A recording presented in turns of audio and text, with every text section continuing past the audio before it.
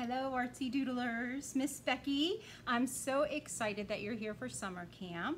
So what we are going to do first is get out our clay.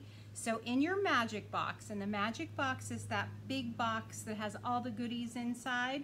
So get out the bundle of clay, and then I want you to just split it in half and take half of it, and I just want you to knead it. So just keep playing with it like this. It's going to take a little bit of time for it to soften, but we want to get our clay nice and soft. This is what we are going to be working toward making today.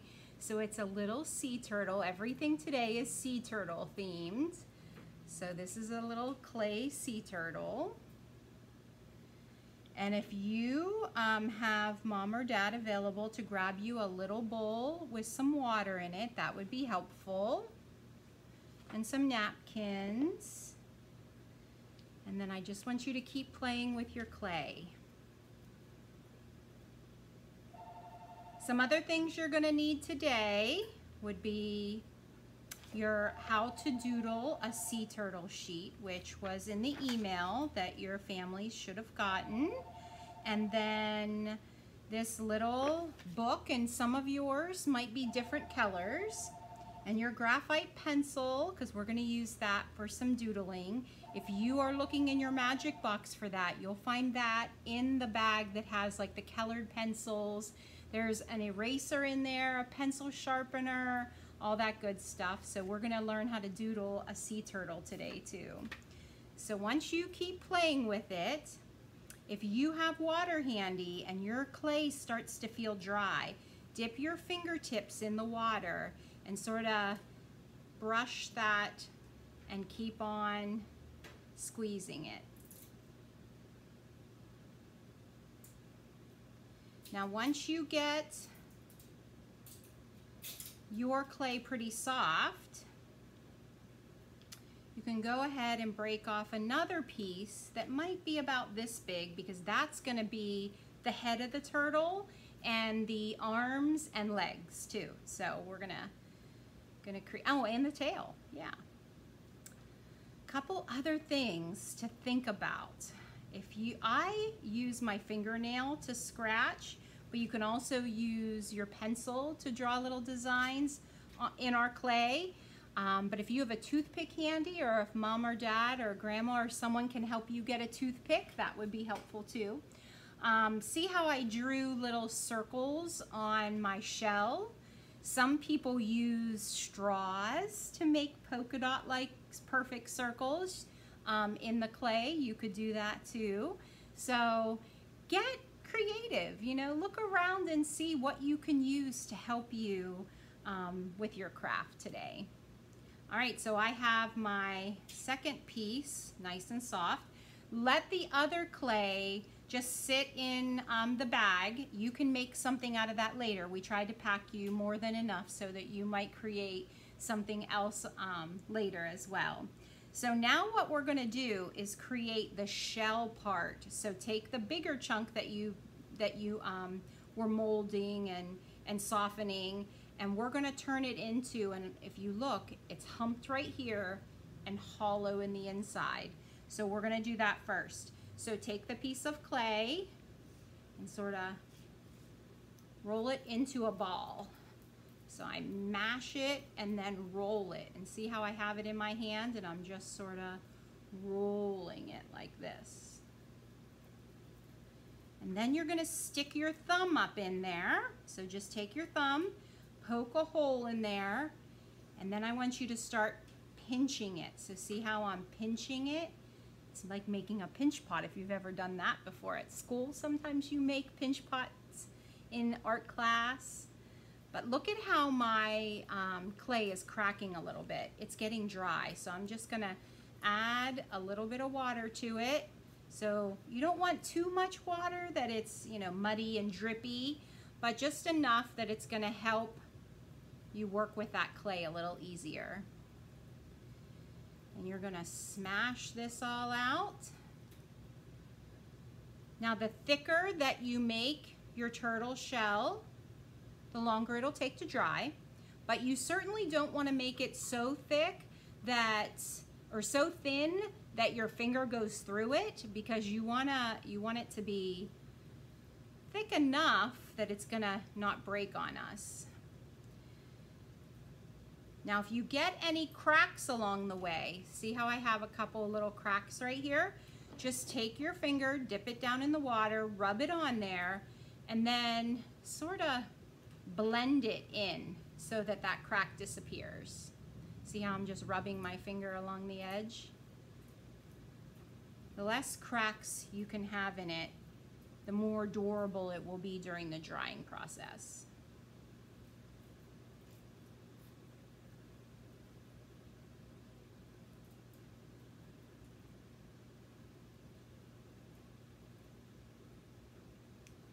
And then I'm also making sure there's no cracks in the inside too. See, in the inside, it's like a little pot, huh? Yep, so go all around and sort of blend any cracks together that you might have. Put a little water on your finger and blend those together.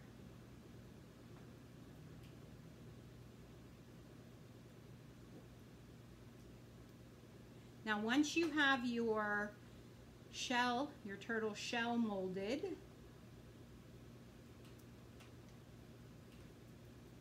then you can just set that aside, because we're going to work on the arms and the legs next, and the head and the tail. And feel free to pause your video anytime you need to catch up before I move on to the next step. You can always pause it and come right back, or just let me keep talking and then you can catch up as we go. No worries.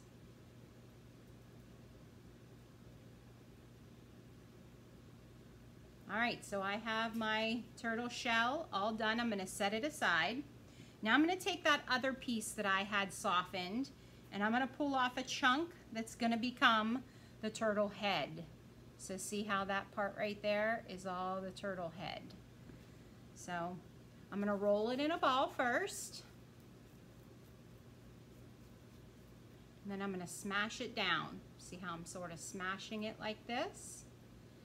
And then I'm going to take my fingers and pinch it so that I can get a more narrow part down here and a wider circle up top. So I'm just pinching it.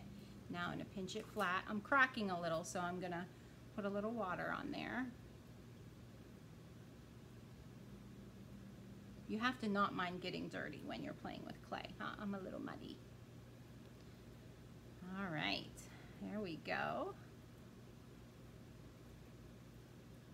So that's going to be my turtle head, right like this. The reason we need to have that neck on there is because the neck is sort of inside the shell, right?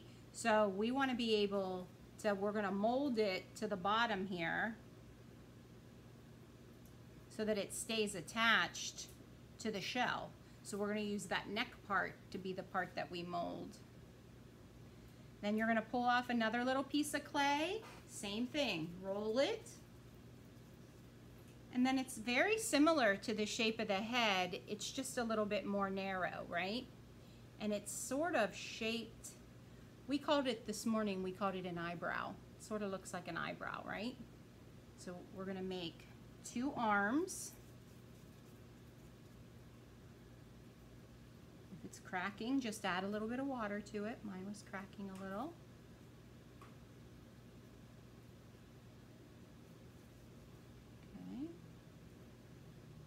And then to get the curve like the eyebrow, I'm sort of just going to bend it right like this, right? And that's going to be my turtle's one arm. And then I'm going to do another arm and 2 legs and a tiny little tail. See the tail? You never want to make your pieces too small. A lot of people will make their pieces really small and then they break so much easier. So don't make it so thick that it's going to take 6 months to dry, which it wouldn't, but you know what I mean. We want to keep it like this consistency for a leg, an arm. See, when I squeeze it, it gets a little thicker. That's okay too. And my back legs are smaller than my front arms, so you won't need quite as big of a piece of clay. Okay, so I have a tail, 2 big arms, 2 smaller legs, and I have my shell. Now, we're going to use a method that's called scratch and attach. So what you're gonna do is you're gonna go ahead and take the bottom part of the shell. Think about the spot where the head should be, right? I'm thinking that the head should pop out right here. And you're gonna take your fingernail, or if you don't like the feel of using your fingernail, get a little toothpick or the sharp tip of a pencil.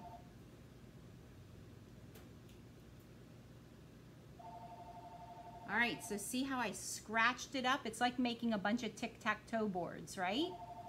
And then I'm gonna take the piece that I made my head, and on the top part of the neck, I'm gonna also scratch. So tic-tac-toe boards to scratch it up. Then once I have it scratched, now I'm gonna dip my finger in water and put some water in those scratches, right? And I'm gonna attach it like this to the part where I scratched on the turtle shell. So when it's starting to attach, see how I've placed it right there on top of those scratches? Dip your finger in water, and then you just wanna blend that in so that on the top, see behind his neck, that spot should be blended as well as down inside here.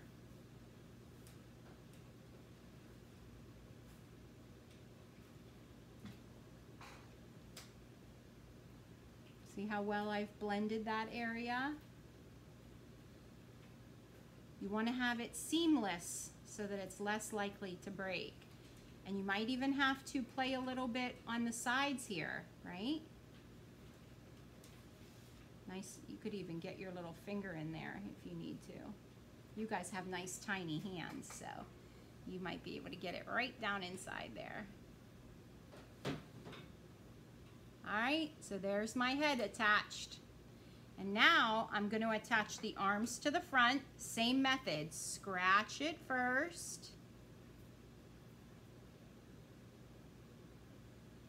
And then scratch the arm.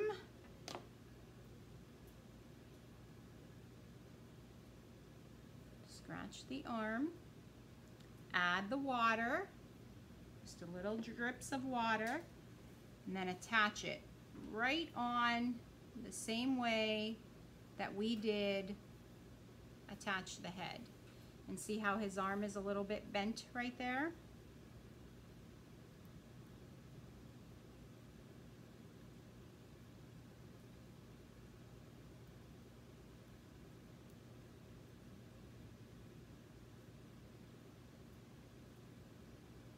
Blending it in so that you can't see where the two are joined.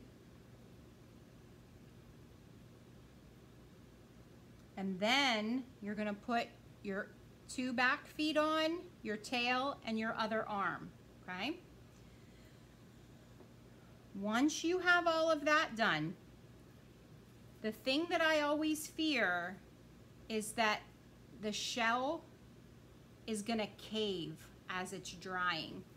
If you made this shell part pretty thin, I would recommend that you bunch up a piece of newspaper or a paper bag or something and bunch it up and set it underneath here as your clay is drying to sort of make sure that that hump stays intact.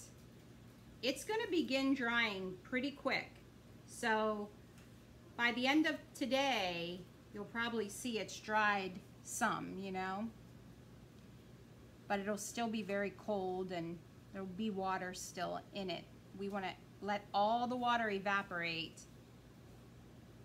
And then you can take your pencil and you can draw your designs on your sea turtle. So I did 2 little lines around the outside, and then I drew on the shell also.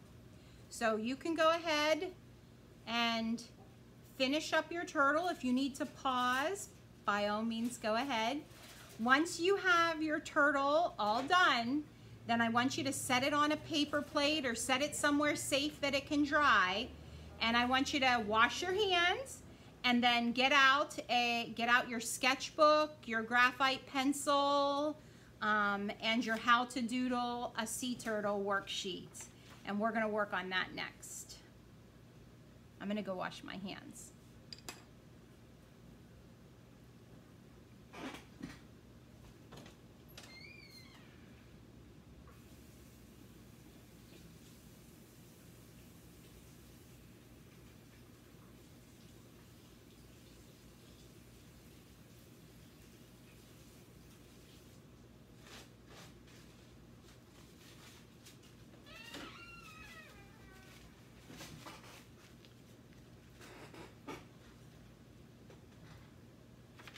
Okay, so I washed my hands all up and I have my graphite pencil. When you look inside your magic box and you found the booklet, this is your little sketchbook.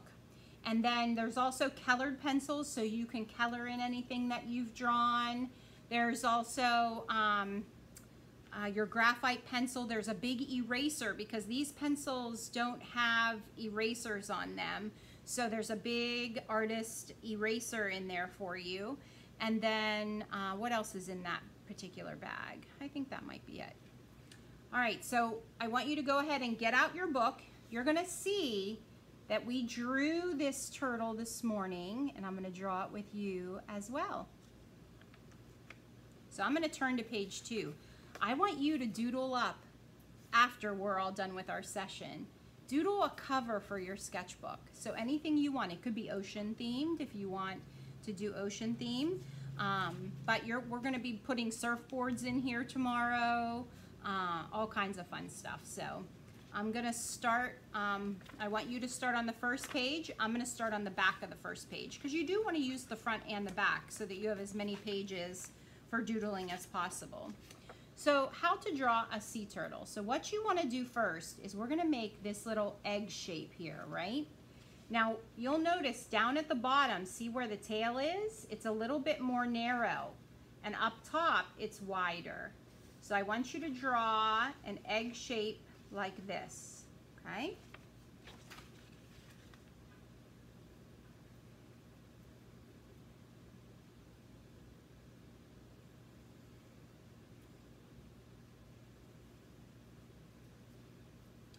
All right, next we're going to put the head on. The head sort of is a circle with a neck, right? So if it makes it easier for you to draw a circle first and then add the neck on and erase this line at the bottom of the circle, feel free to do that. But I'm just going to go ahead and start here, and it sort of curves around. Every sea turtle's different, so don't worry if yours looks a little wonky. You're gonna see one of my arms is longer than the other. It's okay. We just have fun drawing. You don't have to make it perfect. All right, so the next thing after the head, we're gonna draw on the 2 arms. I think that the arms look like chicken wings. So, see the shape here? Again, if it's easier for you to draw a circle, or sort of looks like a duck face, huh? Look, a duck face. So you want to draw a curve, and it gets real skinny right here. Same thing. This is like his arm is bent right here, and bring that up. And then you're going to do 2 smaller versions of that for feet. And then I just did a tiny triangle for the tail. So I'll hold that there for you while I go ahead and start drawing on, just in case you don't have yours printed out. No worries. We don't stress. And then I'm going to do 2 feet. and then a little tail. So 2 arms, 2 feet, and a little tail. 2 arms, 2 legs, 2 feet. 2 arms, 2 feet, and a tail. Get myself all confused, huh? My one arm looks like spaghetti, so I'm going to redraw that one. So use your eraser if you need to. But don't be too critical. Just sort of go with it.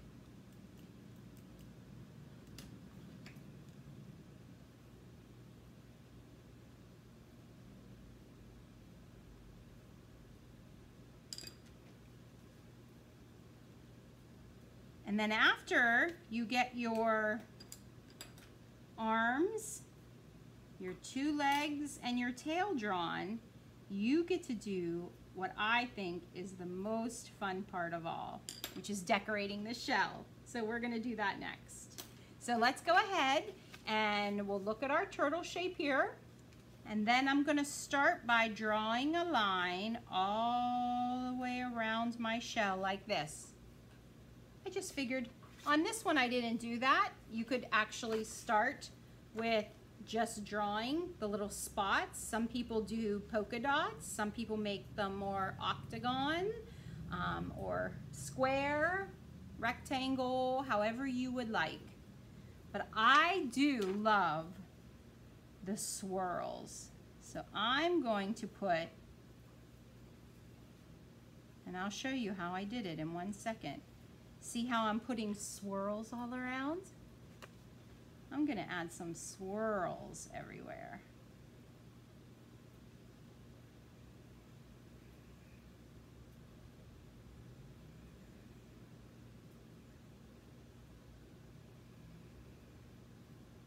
I'm gonna make them going all different directions too. Little ones, big ones, medium ones. You design your turtle shell any way you would like. Okay, I put all my designs on. Now, turtles also have, their skin on their arms is real thick and like cracks, almost like our pottery, like our clay, gets little cracks in it. So what I'm gonna do is I'm just gonna draw like little squares to represent some texture on the turtle's arms. I'm just doing little squares. No rhyme or reason.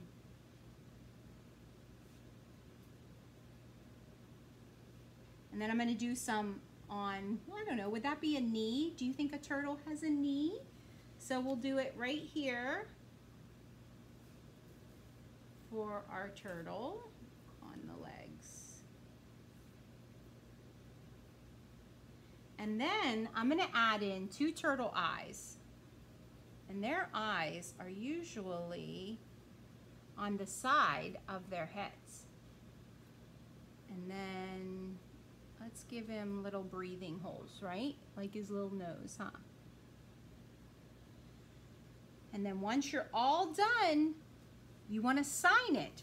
So I am going to sign my name. I sign Becky on the bottom. Now some people just put their initials, like I might put, because my full name is Rebecca Lynn. So I might put RLS, Rebecca Lynn Sabo.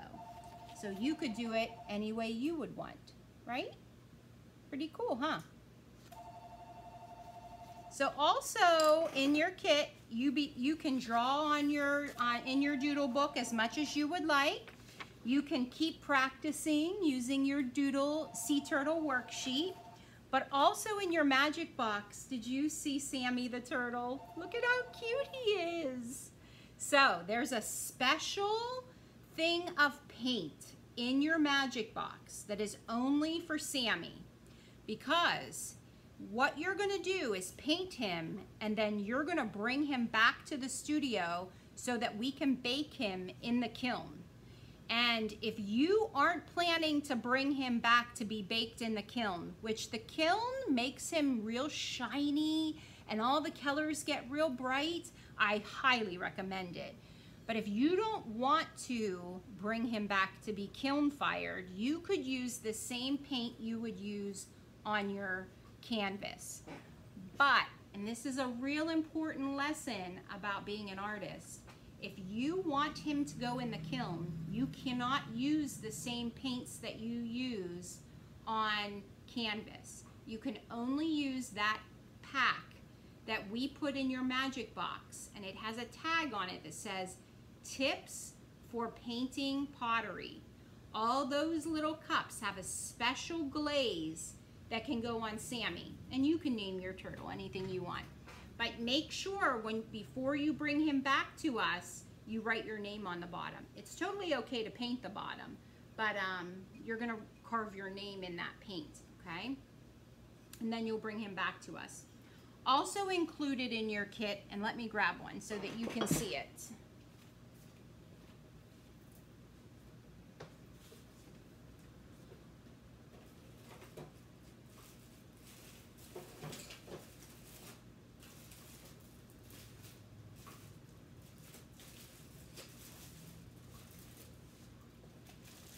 So this is the paint pack. See how it says tips for painting pottery? This is the paint pack that you're going to use to paint Sammy the turtle. Now the air dry clay, you won't use the same paint that you painted Sammy with. I know that can be confusing. You're going to use the same paint for the air dry clay turtle that you molded as you're going to use on your canvas. Now the canvas, it's a vertical style canvas, so it hangs like this, and you have a big turtle here and a baby turtle up top, okay? And then inside your magic box, there is all these different paints and some brushes. So you can use any of these paints on your canvas. And you're gonna also paint when this is dry, and it could take 3, 5, 7, 10 days to be dry. It won't feel cold anymore, like it won't feel wet, and it'll probably even turn more like a real lighter gray color. All right, so for your canvas, the background is the ocean. So you could do blues and maybe add white, maybe put some swirls for the ocean, some bubbles, and then paint your sea turtles any colors you would like. You could make a rainbow sea turtle, or you could make them look like real turtles, whatever you prefer. So that's gonna be the rest of your activities for today. And then tomorrow morning, if you're gonna join us on Zoom, it's the same link every day. So you can go ahead and click on the link that was in your email and join us at 9:30. Or you can request that I send you the video of the day as well. So it's okay if you don't come to the Zoom. We totally understand. That's what's great about being virtual, is you can do this anytime that it works well for you. You can even share your pack with a friend if you wanted, you know. Maybe your mom paints this turtle and you paint that turtle. We're okay with that, whatever you would like to do. So we thank you so much for joining us for Sea Turtle Day today. And bring your artwork with you on Zoom if you're going to come on Zoom, so you can show it off. I love seeing your creations, and I'll look forward to talking to you again soon. Bye. Happy Doodle Day.